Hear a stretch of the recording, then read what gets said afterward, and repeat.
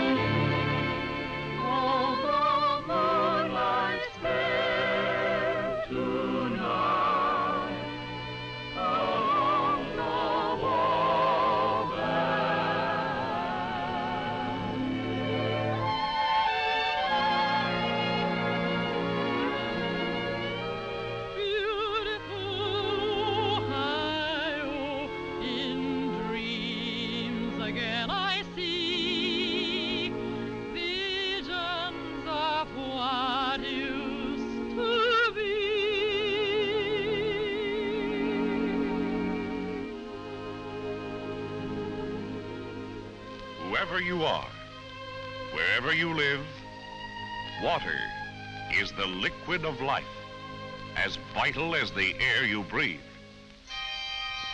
All the ancient races knew that not only life itself, but the very roots of society were dependent on water. And the rain god always stood high in the pantheon of deities. Never has there been built since the beginning of time a human habitation that was far from water supply. Water on the surface, or a store of water close by underground. Nowadays, most of us fetch and carry no more. Water is delivered to us where we need it, whenever we want it. Turn a faucet, and there is water, at any hour of the day or night. We are connected with a cosmic cycle, a gate and a pipeline to the clouds, and to all the earth and sea. That pipeline runs through the frames of our houses, under the surface of our streets, back through the treatment plants,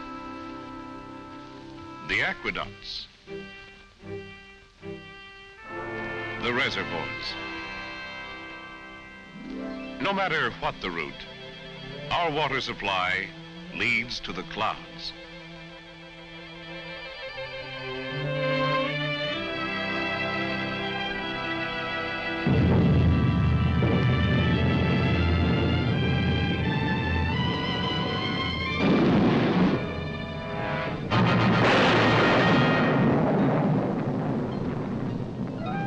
When a raindrop strikes the earth, it either runs off into pools or surface streams,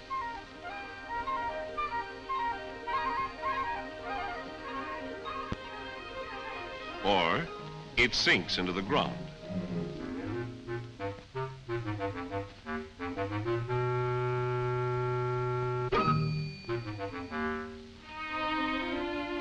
The water that gets deep into the ground stores up as a subterranean treasure, sometimes moving out like an unseen river to surface as a spring, feed a stream, and run to the sea.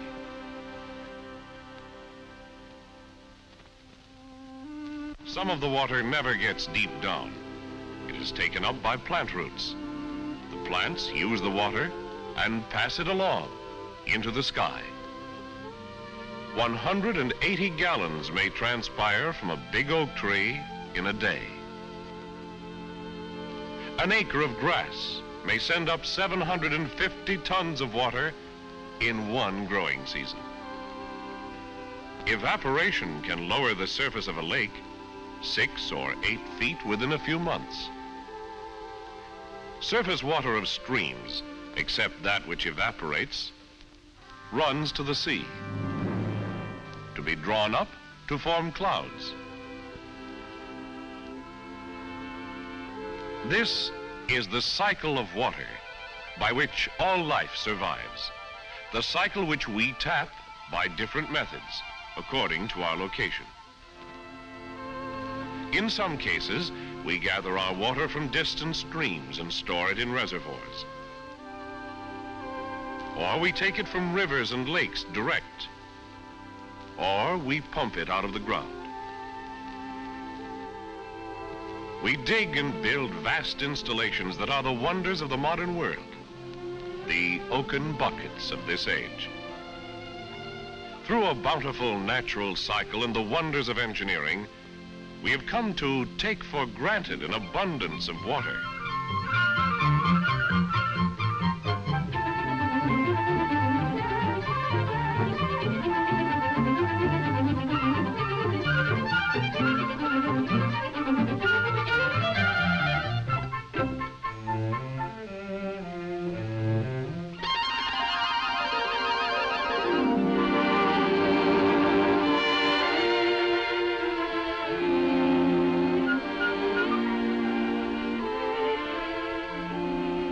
But to all too many U.S. communities in recent years has come a rude awakening.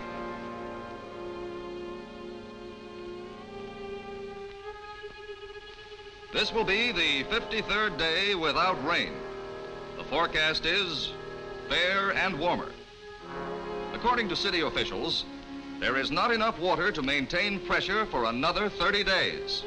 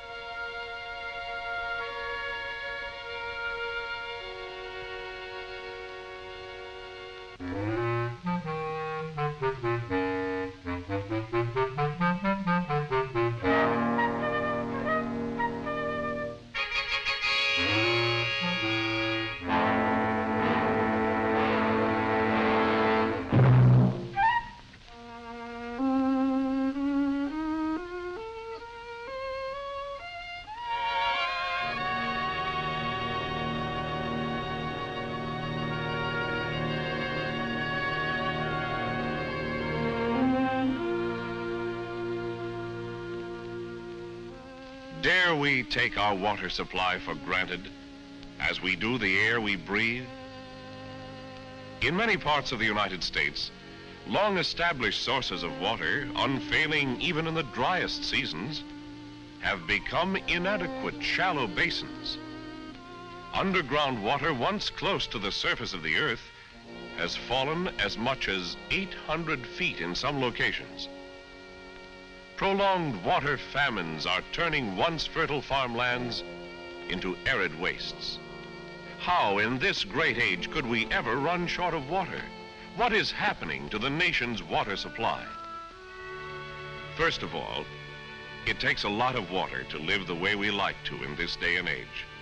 Around 200 gallons per person every day. Every day, families who once got along with a well or a cistern are being provided with running water. Gone are the days when plumbing was a luxury. All of us need more water than we did 60 years ago. We are cleaner than we used to be. But that isn't all. The fact is, there are more and more of us every year. Yes, America is still growing, and as we grow, so does our need for more water. We have drawn heavily on our water supplies to advance our standard of living, to banish the drudgery of the kitchen.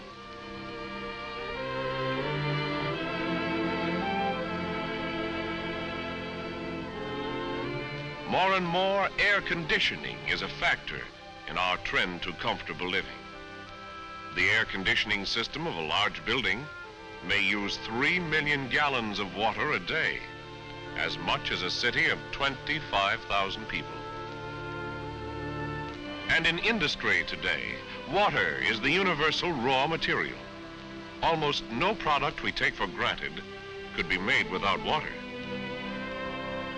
From the steel your car is made of, to the gasoline that turns its wheels, from the can of peas you will find on the table, to the baby's new rompers. Pure water in fabulous quantities. 24 gallons to produce a pound of paper. Up to 10 gallons to produce a can of vegetables. 70 gallons to make a pound of woolen cloth. 10 gallons of water to produce every gallon of gasoline. 65,000 gallons to produce a ton of highly finished steel. 750 gallons of water to produce a ton of dry cement.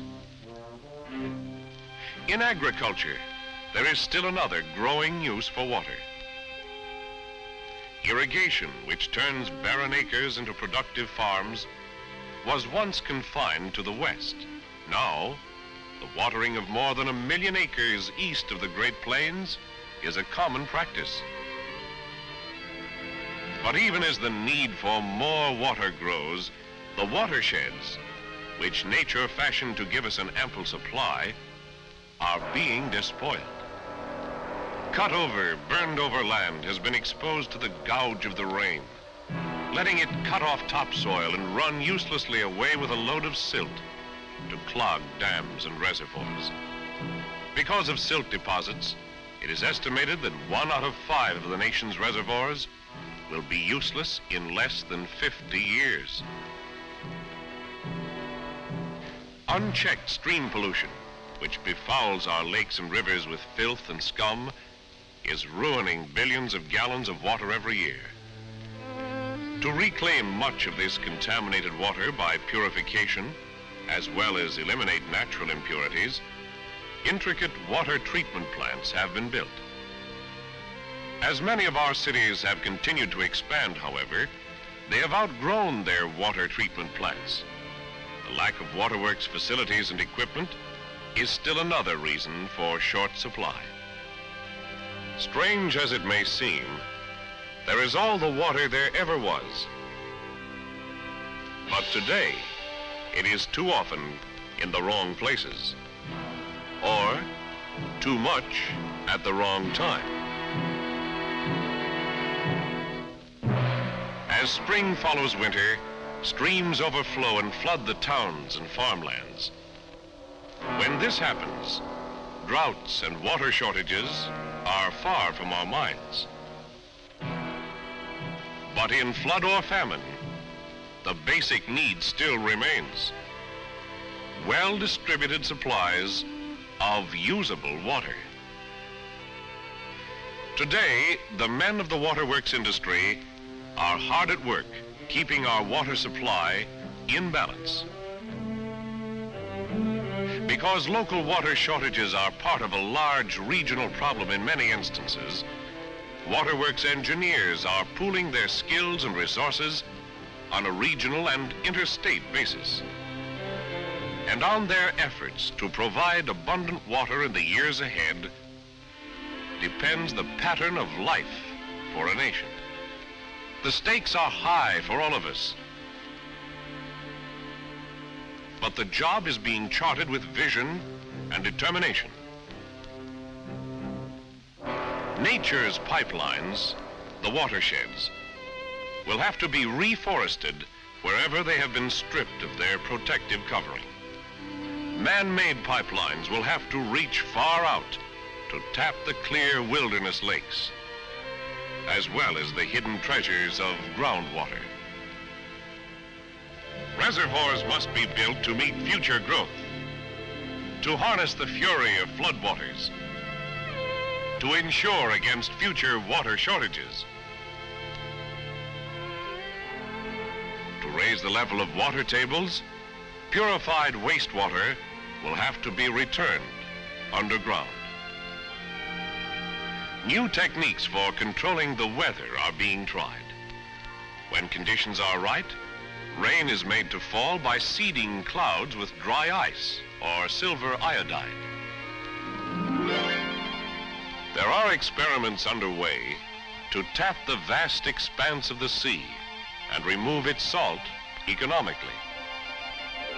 But to provide enough water is only part of the job ahead, for our water must be safe and palatable as well.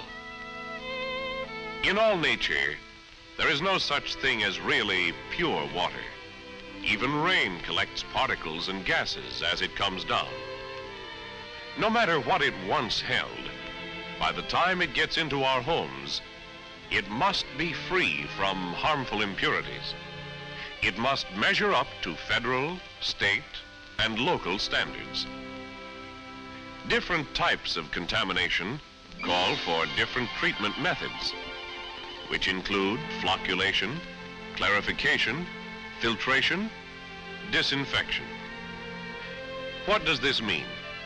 It means a better, safer drink of water for you. Your drink of water may be processed in a complex plant like this. The water, not fit to use as it is, water with impurities, is pumped in here. On its way to the preliminary settling basin, chlorine or other chemicals may be added to the raw water to start the purification process.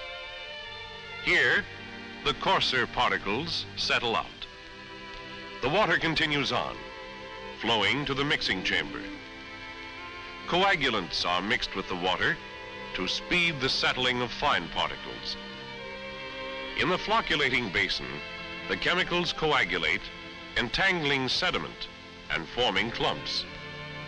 The water containing these clumps is clarified by settling. The accumulated sediment is scraped into the drain. The water at the top of the basin flows onto the sand filter, where the removal of sediment, treatment chemicals, and bacteria is completed. As the water leaves the sand filter, it is almost as pure as when it left the clouds. To eliminate any remaining bacteria, minute quantities of chlorine or other purifying agents are added. Finally, safe, palatable water is pumped to the mains and reservoirs. From the treatment plant, there is still the big job of getting it to our streets and homes.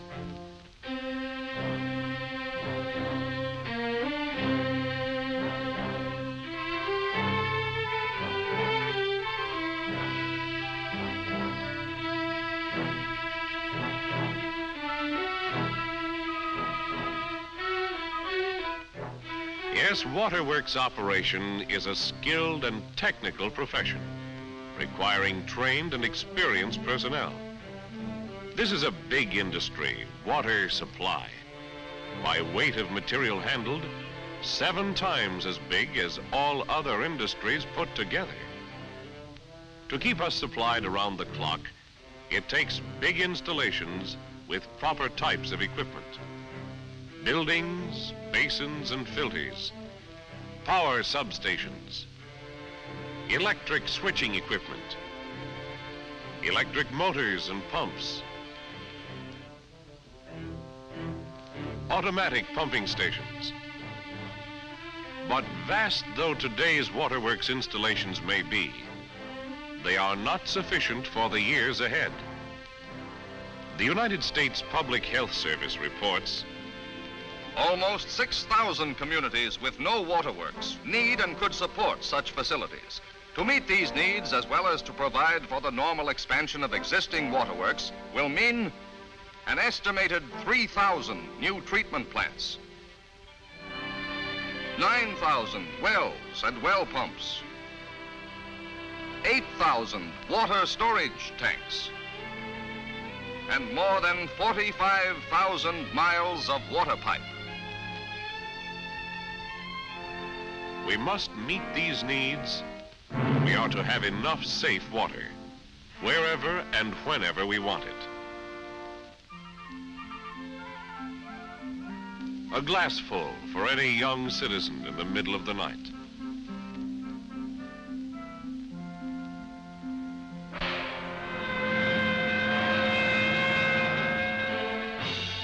$50,000 gallons on short notice to fight a fire.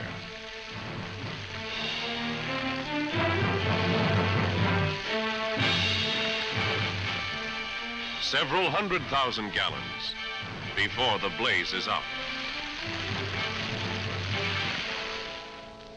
The waterworks men have the answers to the problem. With your help, they can put their plans to work to provide plenty of safe water for tomorrow. You and I must understand and support the water supply projects affecting our communities. In addition, we can see that not one drop of this life-giving liquid is wasted.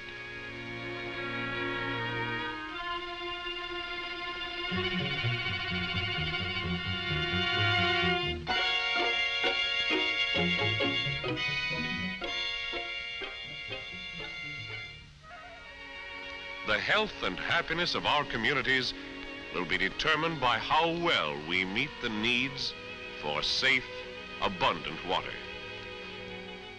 For we, too, are part of the cycle, like the oak tree and the acres of grass.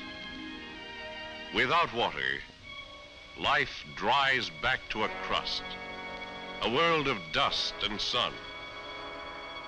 Without water, life of individuals or nations perishes. All day I faced the barren waste without the taste of water. Cool water. Old Dan and I, with throats burned dry and souls that cry for water. Cool water, clear water, water, cool water. Dan's feet are sore, he's yearning for just one thing more than water. Cool water. Like me, I guess, he longs to rest where there's no quest for water. Cool water, clear water, water, cool water.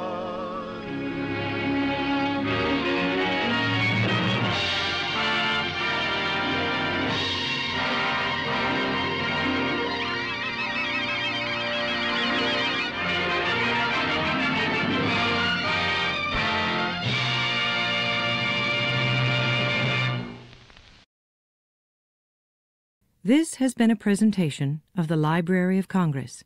Visit us at loc.gov.